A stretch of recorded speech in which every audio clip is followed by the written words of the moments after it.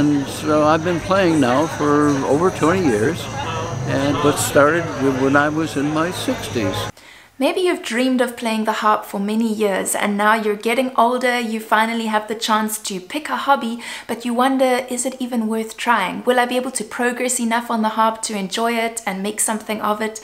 Well, today we're going to be listening to John's story and I hope it's inspiring for you.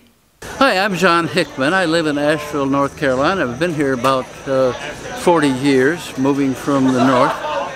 And several years ago, I guess it was in the middle 90s, Marjorie, my wife, and I were in Ireland, and she fell in love with the Irish harp as we'd go from pub to pub.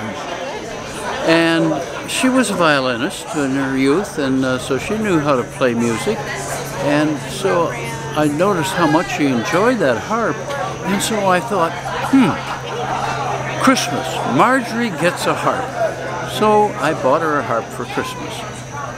Well, she learned how to play it, took lessons, but it turned out she really didn't want to play the harp. She wanted to hear the harp.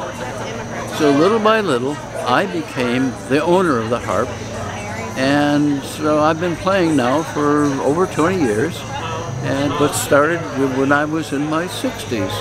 And it's one of my great joys of living is playing this harp and getting to be better and better. I even played a wedding.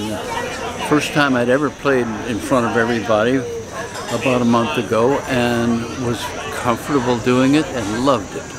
So that's my amazing story.